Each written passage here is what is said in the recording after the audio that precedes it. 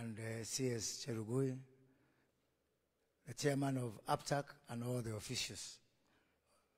Good morning. Your Excellency, we are here because of the new conversation that we have agreed on, that we need to have a new conversation based on investment, based on trade, based on opportunities, and based on shared prosperity. That's why if you look at there, we are calling, the tagline of our ministry is a new passport.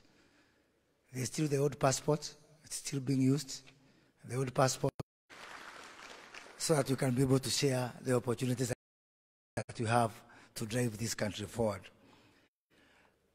We have agreed with these people, and you have given us tremendous support, that we don't have a problem of opportunities. Opportunities are there, and we have shared opportunities to partner with APTAC and with the financial industry, the pension funds, SACCOs, insurance companies, Islamic finance institutions.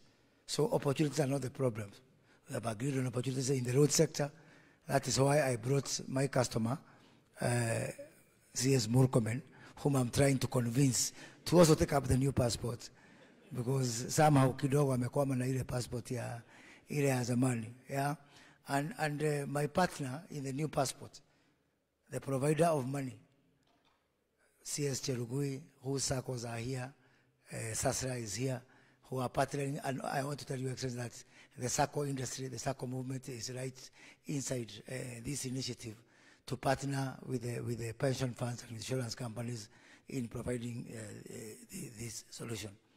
We have got also PS Singa, who is away, and CS Zachary, they are away, but they are part of this initiative as consumers of providers of the solution within our housing, our special economic zones, our EPZ. Most critically, as Chris Hooker said, our privatization program, which we have requested that we fast track the repeal of the privatization law, so that we can be able to free up the opportunities that we have with Kenyans to share into this.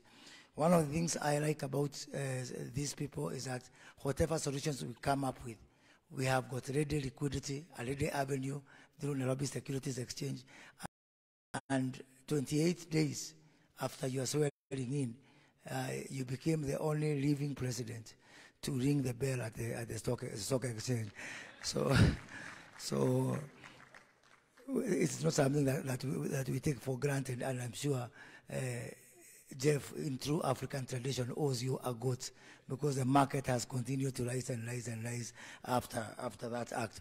As I conclude, I want to say that I've been having discussions with a lot of our foreign partners, and they are really very happy with this initiative. I just had a meeting today with the American ambassador, and he has confirmed that the pension funds and the mutual funds from the US are watching this very closely.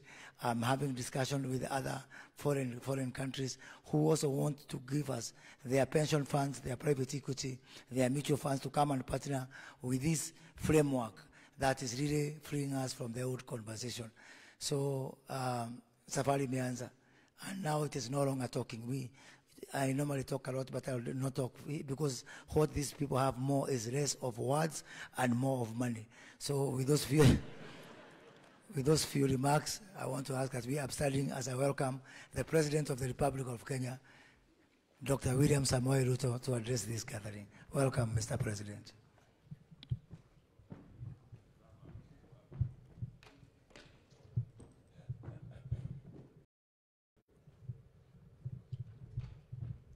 Thank you very much. Asanteni sana. Tafadhali tuketi chini.